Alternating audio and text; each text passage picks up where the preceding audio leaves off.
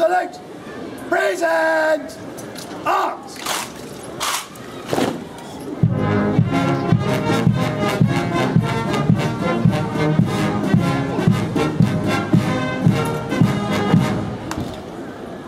Slow.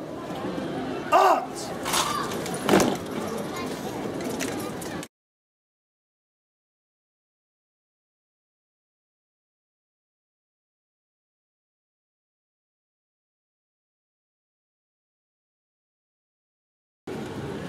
It gives me such a great pleasure to welcome you here to Bargoed for this wonderful occasion.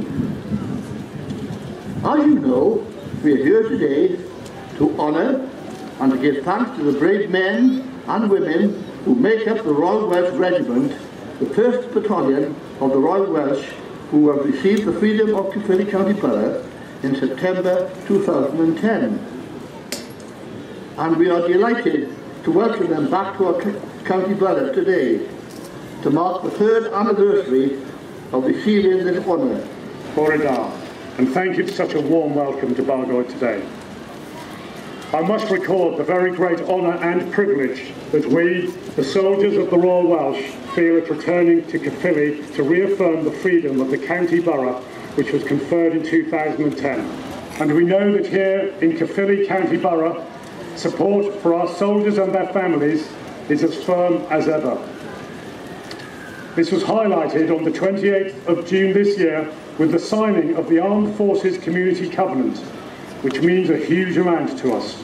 Eternal God, our Heavenly Father, who gave your Son Jesus Christ to die for us and raised him from the dead, uphold, we pray, the ancient valour of the Royal Welsh, that we, choosing death rather than dishonour, may ever follow the path of duty after his example.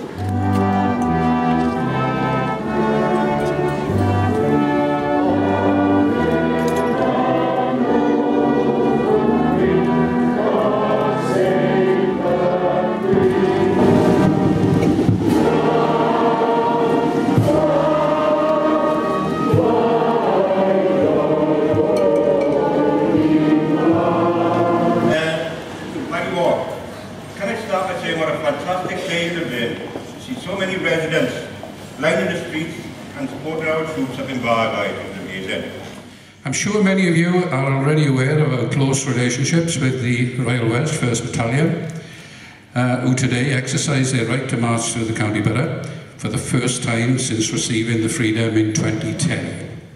And on that note, I would like to invite Colonel Hugh James onto the stage so I'm able to present the regiment with a small token gift on behalf of the Caerphilly County Borough Council. Thank you very much.